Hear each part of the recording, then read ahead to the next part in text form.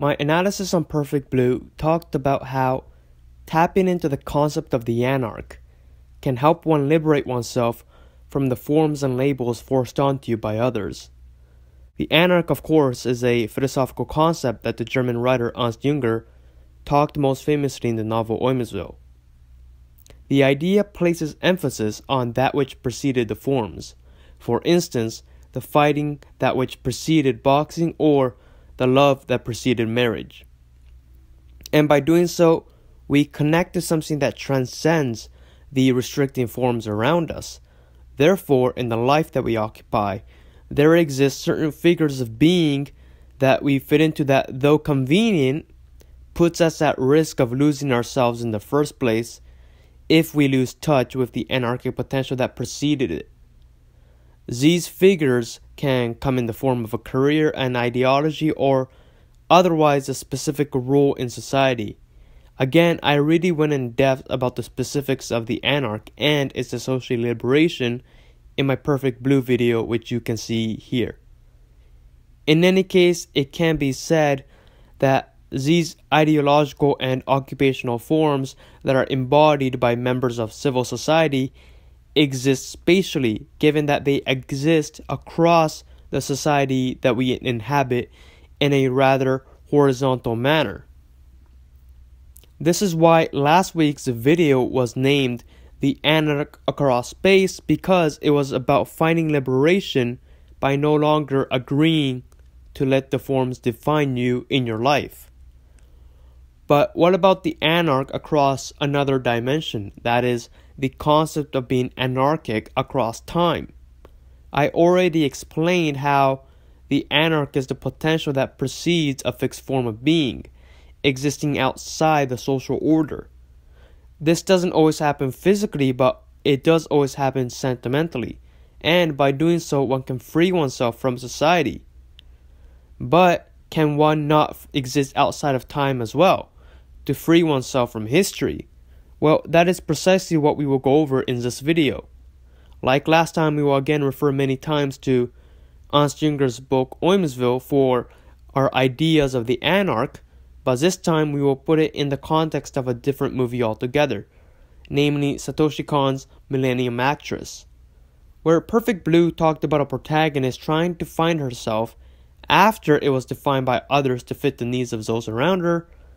Millennium Actress talks about trying to remember oneself after her identity was forgotten across time. In both cases, the protagonist had to find herself after the medium of acting put her through a state of confusion. In Perfect Blue, the identity had to be affirmed, while in Millennium Actress, it had to be reaffirmed. Therefore, the antagonist in Perfect Blue was the people around her, whereas the antagonist for Millennium Actress was something more ubiquitous and omnipresent, like the concept of aging and supposedly becoming too old for love. In this sense, Mima had to transcend the forms that existed spatially, while Chiyoko, the protagonist for Millennium Actress, had to transcend the forms that existed temporarily. And of course, because Jünger had to transcend the figures like the worker that existed in society, as well as the phenomenon of the decline of culture, which was a trend that existed throughout history, he had to rise beyond both space and time. There are similarities developed early on in their respective lives, when it was thrusted onto world events that marked the beginning of their career. These events happened to center around war.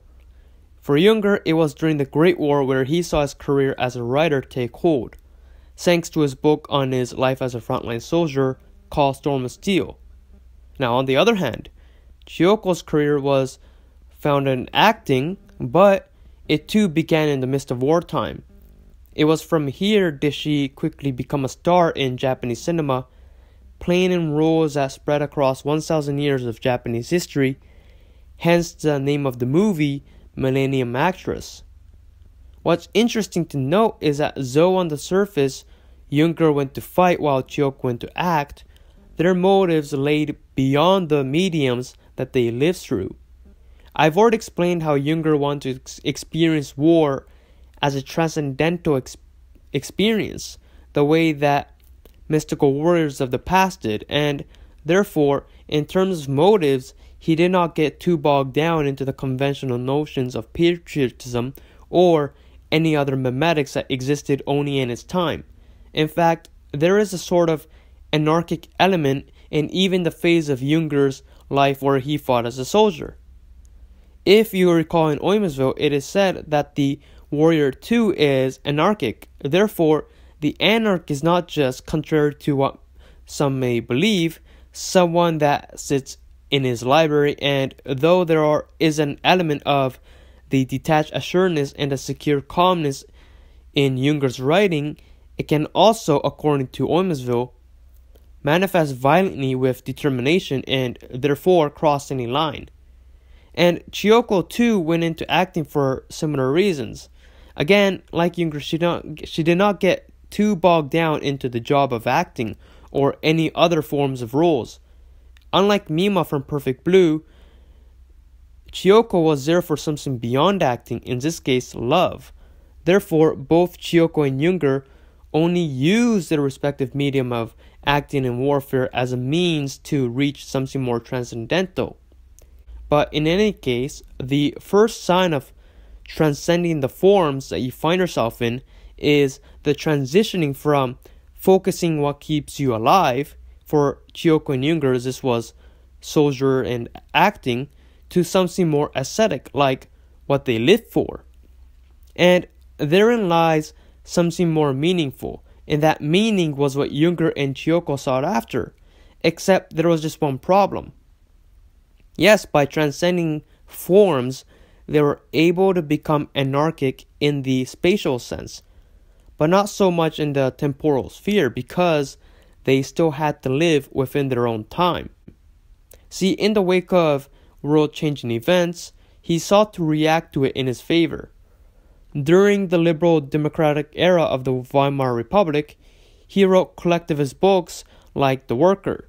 During the war-torn era of the Second World War, he wrote an essay titled The Peace, and even in his later life, he would talk of the forest passage and the like. All these books can be contrasted with Oymasville because the latter has that timeless quality to it. Its writing was no longer a reaction to a particular point in time. See, the essay on peace feels like the material fit for the time it was written in. On the Marble Cliff feels like it was fit for the time that it was written in. And more importantly, they would feel a bit out of place had they been written at another time. And this is what I mean when I say that Jünger, at this earlier stage in his life, had yet to transcend the times. On the other hand, Chiyoko realized at the end of the movie that though she may have transcended beyond the many forms of protagonists that she had embodied all throughout her career, the aesthetic ideals that she lived for was still out of her reach. It was at the very end that she managed to give herself the timeless quality that love always had, declaring that,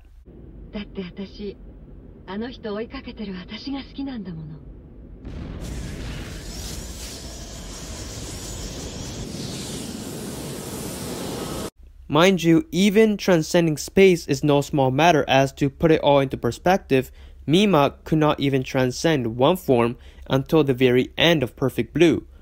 On the other hand, Chiyoko was able to transcend many forms from the very beginning of the movie. This was because she was able to anchor herself into love, which, as you know, is anarchic. Therefore, Mima too must realize that now that she has transcended space in the end of the movie, she must, along with Jünger and Chiyoko, transcend the temporal sphere, where time will not only become annihilated, but become assimilated into the absolute. And in this timelessness, they will transcend both space and time.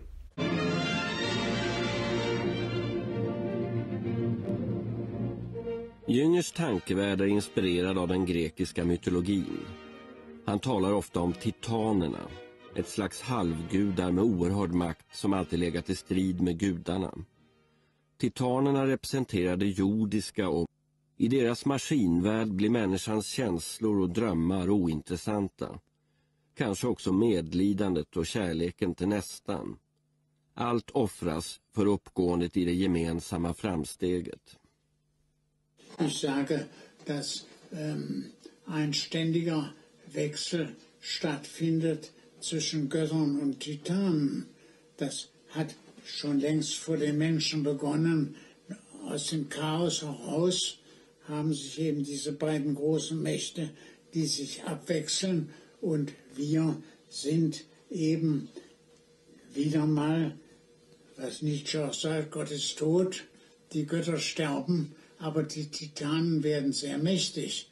Die Technik ist ja nur ein Kleid, eine Rüstung der Titanen. But where exactly does one go from here?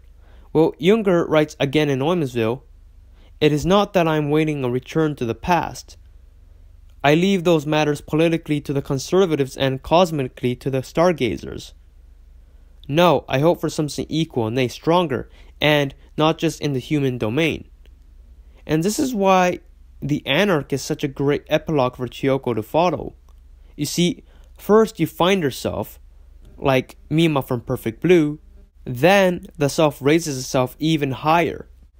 Upon becoming metahistorical, one can find freedom in the moment because it seems to lose its past and present. The Anarch becomes timeless and the absolute. There is another great line in the novel where it says, "There can be no doubt that the gods have appeared, not only in ancient times but even late in history. They feasted with us and fought at our sides. But what good is the splendor of bygone banquets to a starving man? What good is the clinking of gold that a poor man hears through the wall of time? The gods must be called."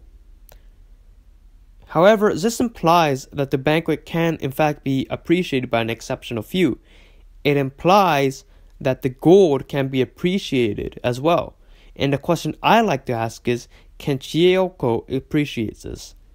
Throughout the novel, Jünger talks about the return of the gods, a second coming if you will, that follows when the Titans have lost their power. This offers Chiyoko a path to a higher life, a life among the divine.